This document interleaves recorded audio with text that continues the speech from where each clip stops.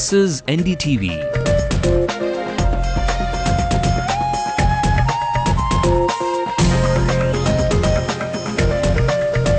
And you're watching NDTV Hindu.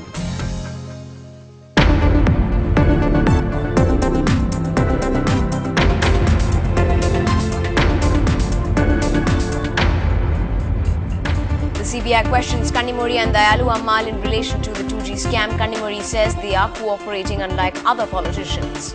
We are cooperating unlike many political leaders who don't. So I think that really has to talk for itself. The DMK and the Congress remain inconclusive after 4 rounds of talks over seat identification. They will meet tomorrow morning. Amma gives away 1 seat to the Tamil Nadu Kongu-Ilaniyar-Peravai. It's most likely to be that of the Namakkal district. 6 men, allegedly pirates, attacked the Coastal Express 2 docked off the Chennai port. Their communication equipment is damaged. And ever wonder why some of those theatre outings end up like stale popcorn? It's when a hero, director and script combo formula fails completely. Starting from Rajinikanth sir till a newcomer, எல்லாருமே வந்து scripts base பண்ணி தான் பண்ணோம்.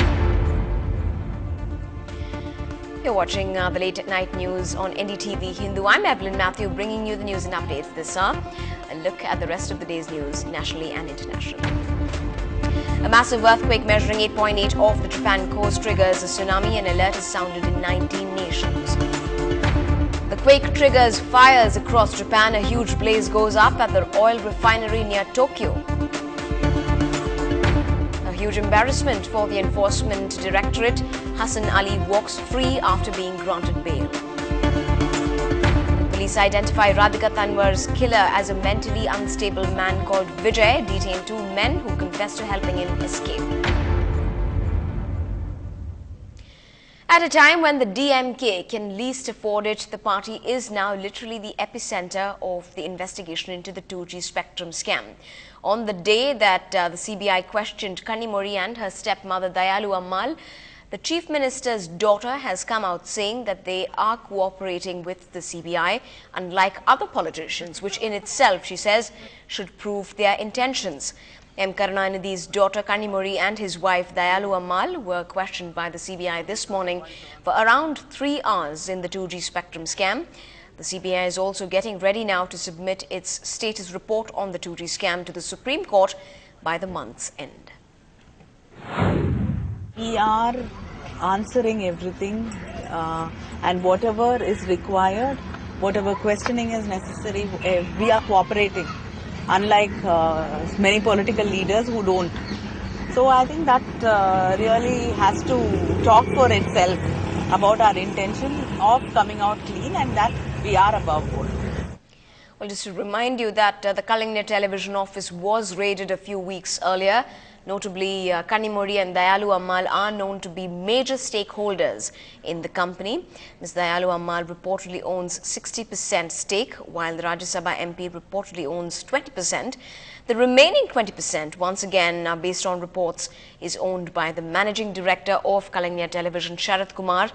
The whole controversy broke out when it was known that the DB group had transferred money to Kalinganagar TV. Meanwhile, a sense of uncertainty over which constituency will bear the Congress or the DMK flags still looms large. Even after 4 rounds of talks between the 5-member Congress committee and the DMK bigwigs today, the issue of seat identification remains inconclusive.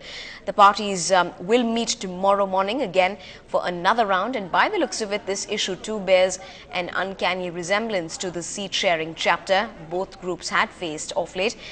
Sources say the Congress wants to retain the 48 constituencies it had contested in the 2006 polls and may also want seats in Chennai. Meanwhile, the Purachi Bharatam has pulled out of the DMK-led alliance, saying they'd rather contest independently.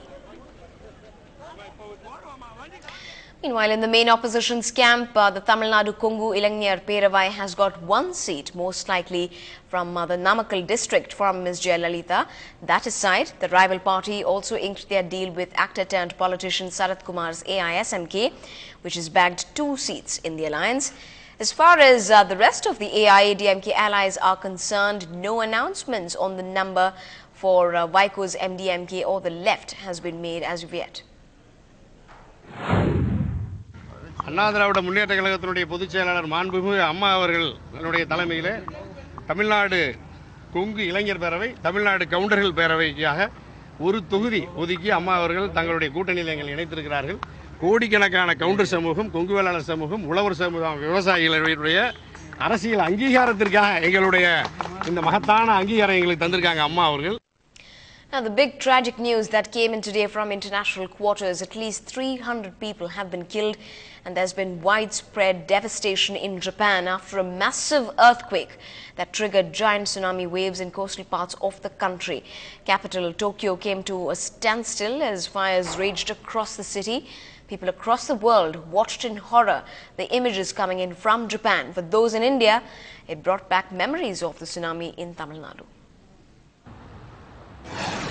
An 8.9 earthquake that triggered off tsunami waves over 13 feet high. One of the largest to ever hit Japan. The tsunami devastated large areas of northeastern Japan. Fields, homes, airports, everything. Anything that came in its way simply swept away. On the rooftops of the world watched as the massive waves overwhelmed. Cars, homes, simply floating away in a coastal surge. Sendai perhaps the worst hit. The quake struck about 400 kilometers from the capital Tokyo that bore the brunt of the quake. It hit at 2:46 local time. The impact led to huge fires in and outside Tokyo. Clouds of fire and smoke that touched the sky and refused to die. Oil refineries and other factories also caught fire. Tokyo and many other cities hurled back in time. Without power, transportation, 4 million homes had no electricity. Subway stations were shut down. Bullet trains stopped. Thousands came on the streets. Everyone desperately tried to get in touch with their families. As military planes took off to survey the damage and rescue officials worked overtime to help, came these pictures, striking fear into the hearts of millions.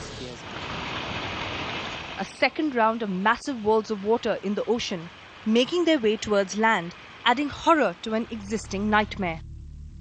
As governments urged people to go to higher ground, residents took refuge on rooftops, some desperately asking for help. The Japanese Prime Minister came on national television to calm his countrymen. He also said that all nuclear plants were safe, shut down, and there were no radiation leaks. But as the day progressed, news of a fire in the turbine building of Onagawa nuclear plant. 20 countries and many Pacific islands were put on a tsunami alert. Taiwan, New Zealand, Australia, Hawaii, Indonesia braced for the attack. But hours later, when the waves hit the Taiwan coast, the tsunami had weakened significantly. A relief for several countries who were prepared for the worst after today's quake, the strongest in 7 years. NDTV Bureau Report. Well, some breathtaking images there, but the long night only beginning in battered Japan. Still ahead on the bulletin, Nagpur is stained with the blood of a young girl outside a campus with more mute spectators. Will there be more? Radhika Tanwars.